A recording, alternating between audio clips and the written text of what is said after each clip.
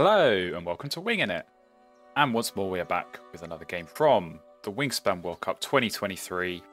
This is a post-commentated game, so I do know what's going to happen, but hopefully I can give a little bit of insight into the decision making and try and explain what was going through my mind at each decision point. And we start off, of course, here with the starting hand, and it's all looking very pink, which is definitely an interesting start to have, with three food cost pink egg laying powers, and then another 3 food cost pink power in the gold Oreo. So not really ideal, I think, in these kind of starting hands. You want cheap birds, you want brown powers.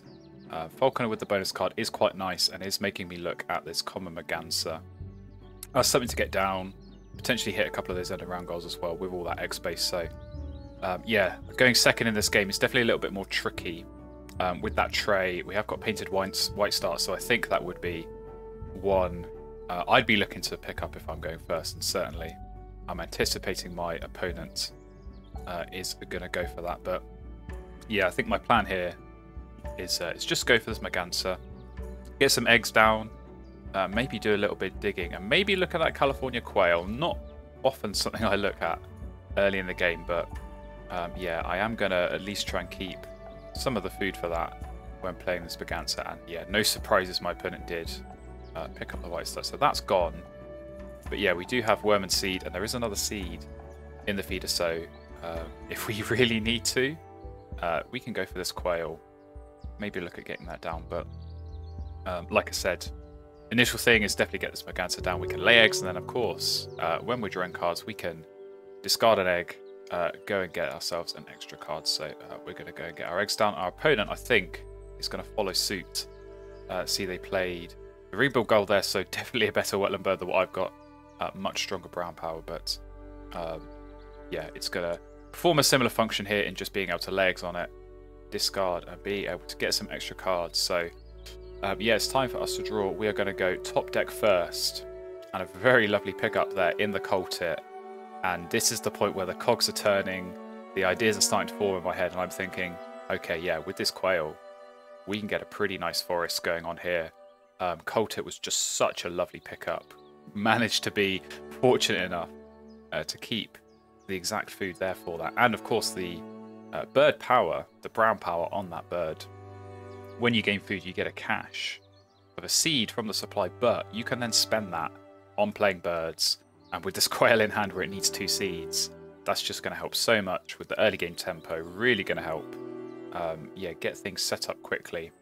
And I think especially with this end around goal, birds in one row, quite difficult to get 3. So I think ordinarily if you get 2, you should be tying at least with your opponent and maybe giving yourself a shot at winning and getting those 4 points. So this felt very nice. I mean, I've had many games like this where you play a weak wetland bird like this Merganser, you lay eggs, and then you find that you're drawing cards maybe 3, 4, even 5 times and just not finding anything good. So definitely good fortune there to find something like the Colt It straight away. And yeah, we're just going to benefit from that. So go and get some food. We're going to get 1 seed and then a cache as well on the Colt It. Planned that way because 2 worms left there. I know my opponent, they've got this white star. I'm anticipating that they're going to play that before going and taking food. And indeed, that is what they do here. That leaves me to go and grab the worm I need. And there we go. We've got what we need for this quail. We're only going to have to spend 1 of these Colt It caches, and I think that's important because I really can't see myself struggling for food much in this game. If we're going Forest Engine, we're probably going to have so much food that we almost don't know what to do with it. So to be able to keep the cache on the Colt It, which is of course worth a point, is definitely nice. And yeah, because we only had to dig once, we still had that extra egg on the Merganser. So nice. Again, for this reason of tempo, just to be able to get that quail down. And we can go and take food. But we are definitely going to look at our opponent's board with a little bit of nervousness because Maltoni's Warbler has appeared. And if you know me at all, you know how much I love these teal powers. I just really understand and appreciate how strong they can be. So whenever I see an opponent going for one in this scenario, yeah, it definitely makes me feel a little bit nervous. But I'm just going to do my own thing. I think I've got a pretty solid foundation here in the forest. The wetlands is not so great, so that's kind of my next priority, I think, here as we go here into round 2. And yeah, not the strong wetland birds in the tray, but 2 birds I really like the look of. Bellsparrow, Golden Eagle. I'm just going to go ahead and grab them both. So Golden Eagle, really lovely big point bird here. Hits the falconer bonus card for 2 more points. I've already got 1 rodent and there's 2 more sat in the feeder that I can hopefully go and grab. So yeah, that will be a good one to get. And then maybe I put that in the wetlands, maybe just build that out another spot, get myself access to some more cards. Or it can go in the grasslands and then maybe, you know, help me for that 3rd end of round goal. I probably am going to want to lay eggs at some point, both with this end of round goal and of course that final one. Eggs in the cavity nest, we've got loads of those spaces, but no real way of actually laying eggs on those because unfortunately California quail, it can only lay eggs on itself. So we're going to have to think a little bit about that as this game goes on. But yeah, I'm definitely happy, as I said, with this opening and just taking a look at my opponent as well. They have got Spotted Sandpiper, which I do not mind one bit if they're going to go ahead and draw cards and use that because, yeah, 3 cards for me, it's kind of the missing piece of my puzzle. And talk of missing pieces of the puzzle, American Robin goes and pops up in the tray. So lovely stuff. We're going to go ahead and grab that. And yeah, just a really nice addition to this forest engine.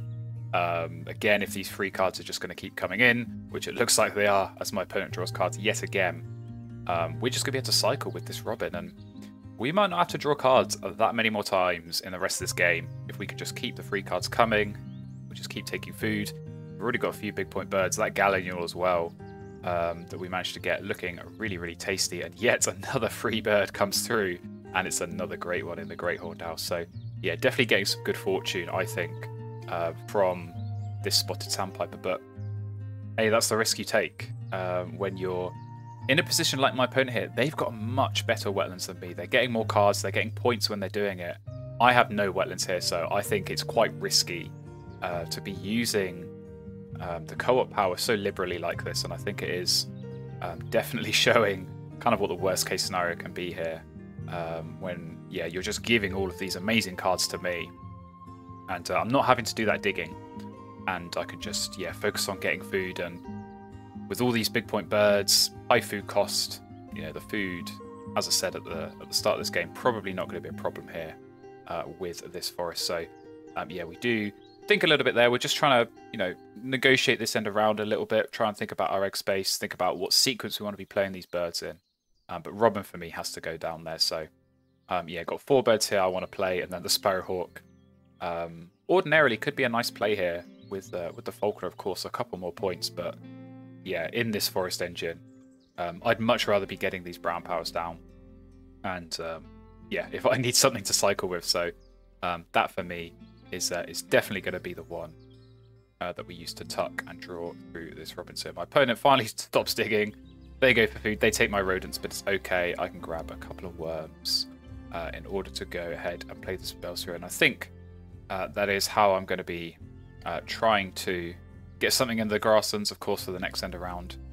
Maybe think about just something that's going to help get some extra eggs, because this end of round goal as well is a little bit of a tricky one to negotiate. We've got 4 egg spaces there in the wetlands and 2 turns in this round. So I'm really thinking at this point, do I just go ahead, lay eggs twice? Looking at my opponent, they've not got any down at the moment, but I know they have got the space for that. But with Moltoni's Warble, it's always tricky because you're not always getting loads of eggs. You'll see there, they have gone for eggs. You only get 2 at a time. So you do need something else in the grasslands. Luckily for me, I was paying attention, and I did notice there was Brewer's Blackbird in the tray earlier this round, and I'm pretty sure my opponent picked that up, and they have the food for that. And of course, all these extra cards kind of screams that you're going to do a bit of tucking and a bit of egg laying. So yeah, just trying to count here, just trying to work out, okay, my opponent most likely here is going to be able to get to 4 eggs. So I'm trying to think through the plan. Is it worth laying eggs twice here and tying, get 4 eggs, get 3 extra points from the end of round? Or should I just play the Bellsparrow and then lay eggs, accept the fact that I'm going to lose the end of round, but those eggs are going to qualify me, get a couple of points at the very least, and just help the tempo as well, because again, you know, I've got this California quail as my only egg source. If I'm going to be playing all these big point birds, I'm going to need more eggs than that. So yeah, definitely going to need to think a little bit about at least getting some extra eggs now but then also we've got that fourth end of round goal to contend with as well, and we're probably going to want to lay eggs for that. So yeah, just like I say, thinking here, counting it through, going through the scenarios. If I lay eggs twice, how many points is that worth? What's the end of our goal situation? Not just for this round, but also next round, in order for those birds to be getting down in the grasslands. Of course, that's going to cost me some turns. So I want to try and make sure I'm doing this as efficiently as possible. So yeah, Bell's Vireo, as I say, definitely tempting here just to be able to get that down. I mean, it's quite useful, I think, sometimes to be able to see that bonus card early.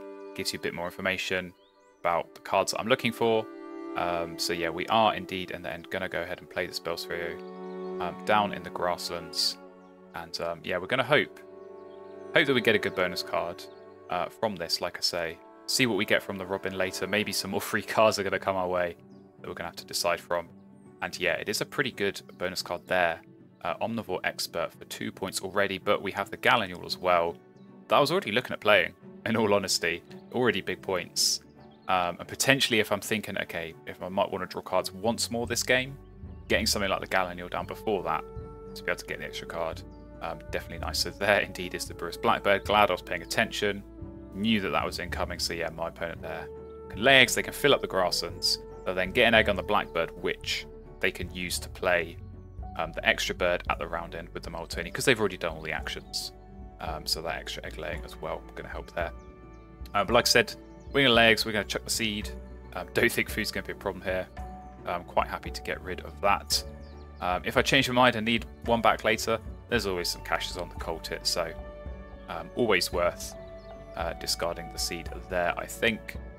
And yeah, just getting a few extra eggs down definitely helps in order to get the rest of this engine set up, because I think it's pretty much there.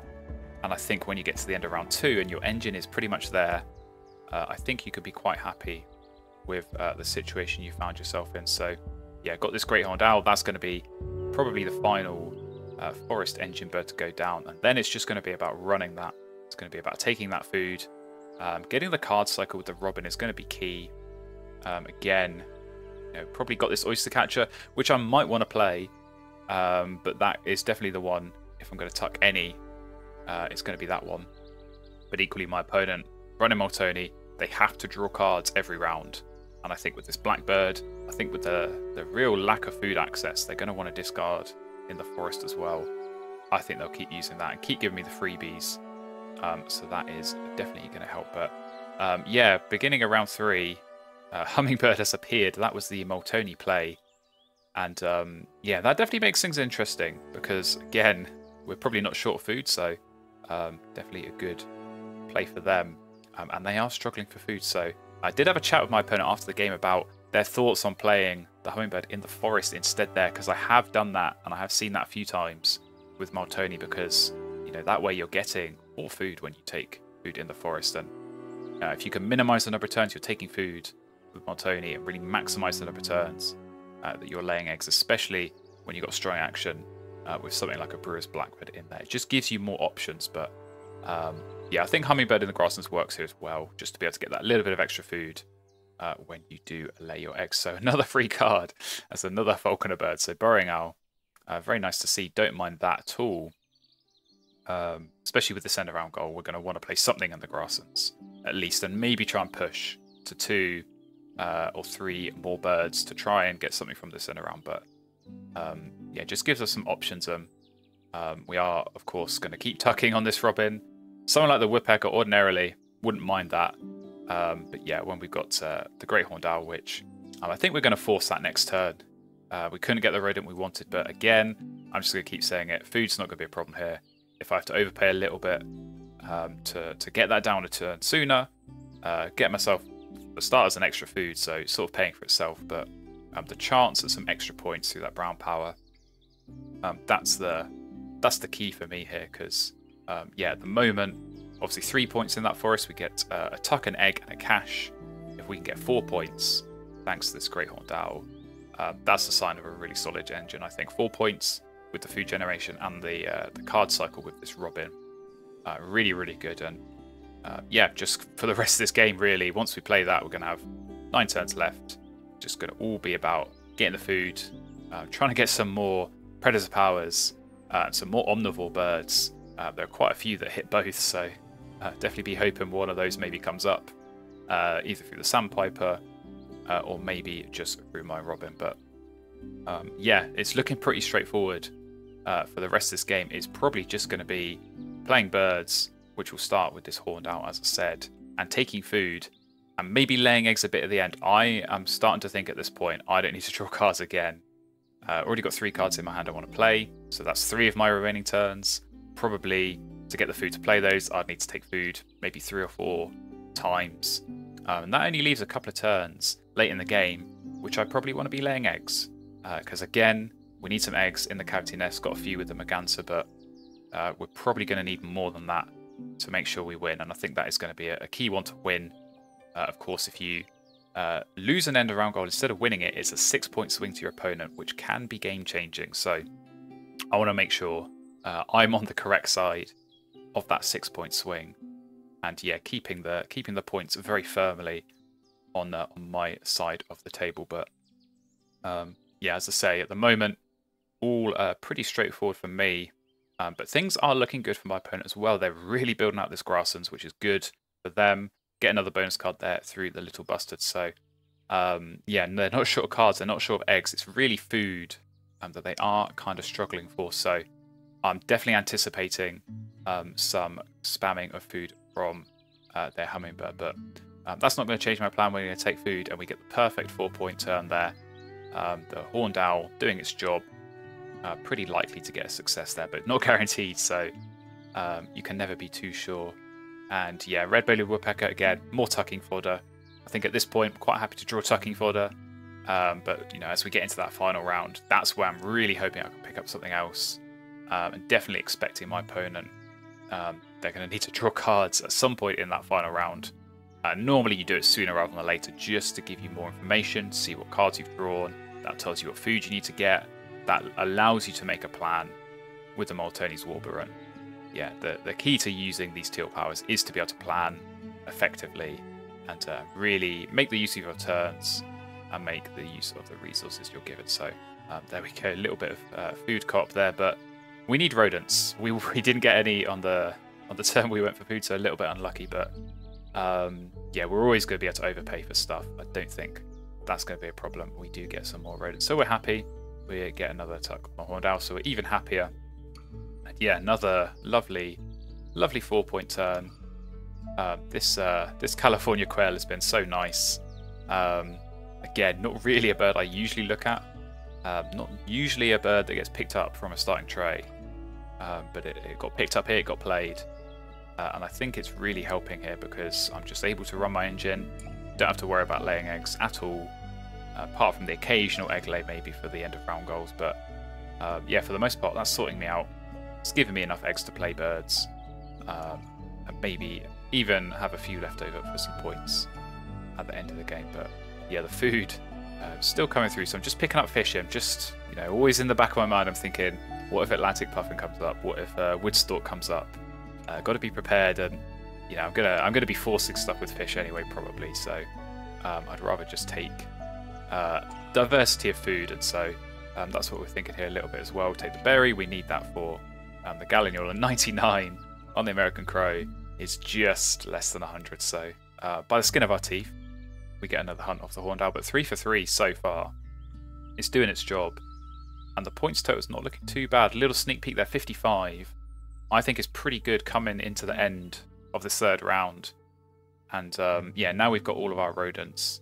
Definitely thinking it's Golden Eagle time. We're not going to be able to do anything for this end of round, sadly, of course. The Buster for them, really good, helping them win this end of round goal comfortably. But I still want to get this down. It's still a no-brainer play. 8 bird points, -1 egg, but then 2 from the Falconer. Yeah, net 9 points. You don't get many birds better than that in this sort of situation. So straight away, yeah, we're just going to go ahead and get that down. And then it's all going to be about what we can get in the round 4 trade. Definitely hoping for something big points. Like I say, Puffin would be nice. Something maybe that hits our bonus cards. Also what we'd be looking for. But we lose that end of round goal, as I said. And going into round 4, we have An Eastern Imperial Eagle, thank you very much. I'm going to go ahead and grab you for my Falconer bonus card. So lovely stuff. Probably not going to have enough cards to feed it. Depends how much co-op I get from my opponent's Sandpiper. But yeah, Horned Owl, again, definitely doing its job there. 4 from 4. And we get another 4-point turn. So very lovely stuff. That Collar Dove would have been nice as well. Definitely in the back of my mind hoping that my opponent doesn't think about denying that and leaves it, because I'm just going to have so much food. These teal powers like the Collared Dove, you get to discard up to 5 food at the end of the round and get 1 tuck for each. So, you know, you're looking at a 10-point bird there because all this extra food has got to go somewhere. And I would definitely, yeah, like to be playing that in addition, of course, to the Eagle. And I've still got this Gallinule, still not forgetting about that. Not going to make use of the brown power, but yeah, kind of similar to the Eagle. It's a big point bird. Hits my bonus card, so for 7 points, minus an egg, plus 2 bonus points, it is still an 8-point bird, so pretty nice stuff. My opponent draws, they block the Collar Dove, sadly, but we get a free card, which is a point, because we are going to be playing the Eastern Imperial Eagle later. So that is definitely nice, but yeah, Gallinule, I think that's got to go down here. As I said, big point bird, lovely stuff. And just about thinking, really, what the remainder of my turns here are going to be. I've only got 3 turns left. Probably not going to need to take food again. Definitely going to need to lay eggs at some point.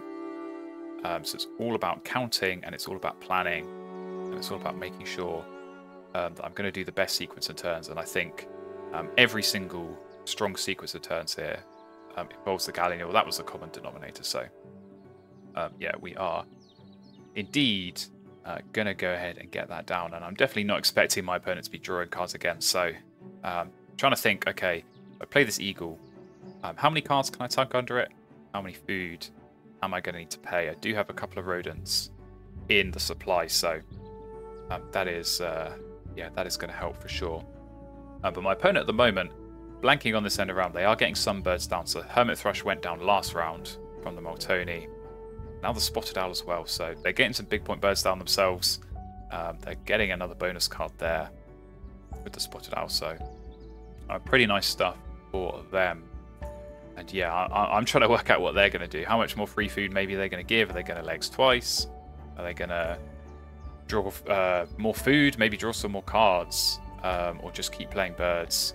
But this is where I've got to work out my plan. So there's 2 options here that I see. And the first one that I almost went without thinking was just to play the Owl, play the Eagle, and lay eggs.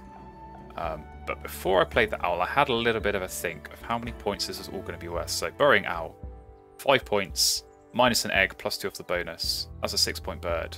I can then play the Eagle, but only get 1 tuck.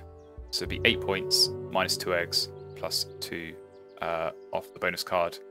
Is 8 points, so that's 14. I then lay eggs once, 4 eggs, and 2 hunts is 18 points, plus those 2 hunts. However, there is another option here, which is just to ignore the Owl and play the Eagle.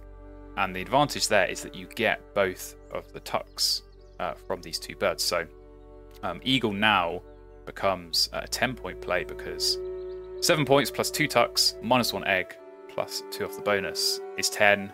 I can then legs twice. I chuck a food each time. I get a total of 8 eggs plus 2 hunts. So again, it's 18 points plus 2 hunts. But the strength of that second plan is the 2 hunts are both on the Golden Eagle, as opposed to having 1 on the Eagle and 1 on the Owl. And the Golden Eagle is a much, much better hunter than this Burrowing Owl. So much more chance of getting points. I actually save food this way as well, because I only have to spend 1 to play the Eagle.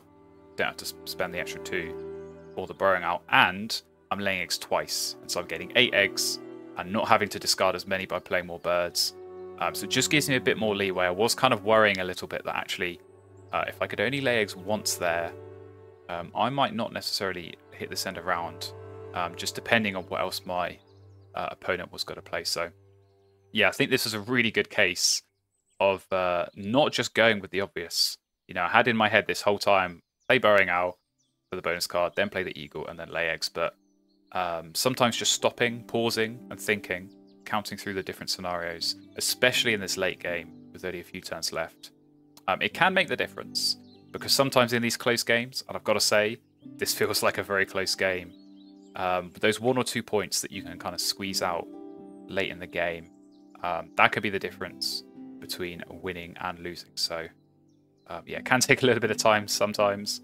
I'm not usually one for those long turns late in the game, thinking and calculating through multiple different scenarios. But I think in these kind of cases where there's just maybe 2 or 3 different options, and there's only a couple of turns to determine, I think it is worth it. And yeah, hopefully it's going to pay off here. Hopefully this golden eagle is going to be able to repay our faith with 2 hunts rather than just the 1 from the original plan. So we're going to go ahead and lay eggs, stack up as many in these cavity nests as possible. And thank you very much, golden eagle.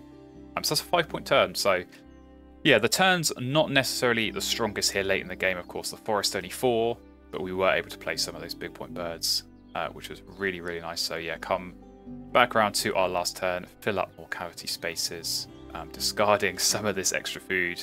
I think just by virtue of having this Eastern Imperial Eagle, we did have a lot of extra food, and sadly Golden Eagle misses that time. So you can calculate, you can plan all you want, but there is still an element of randomness and chance in this game. So comfortably win the end of round goal in the end. And we go into the scores, and as I said, I had no real idea which way this was going to go. It felt like it was going to be a super close game.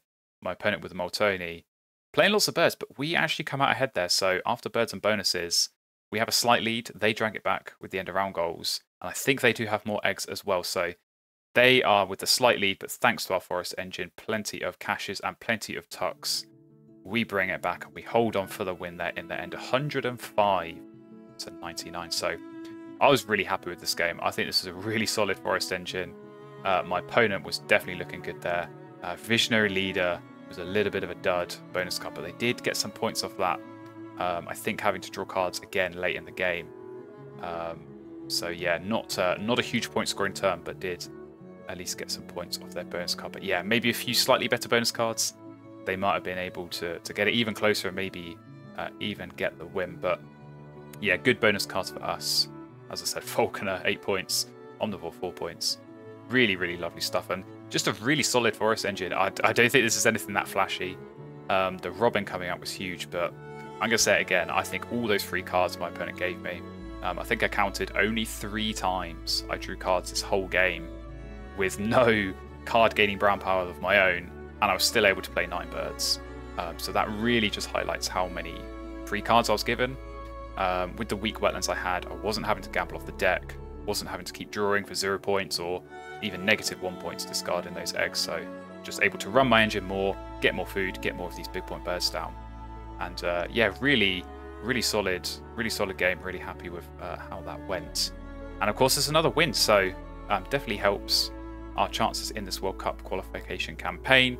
We're looking strong in these regional group stage, but there are still a few more games to come. So if you want to see those future games, please do stick around, do stay tuned, hit the subscribe button,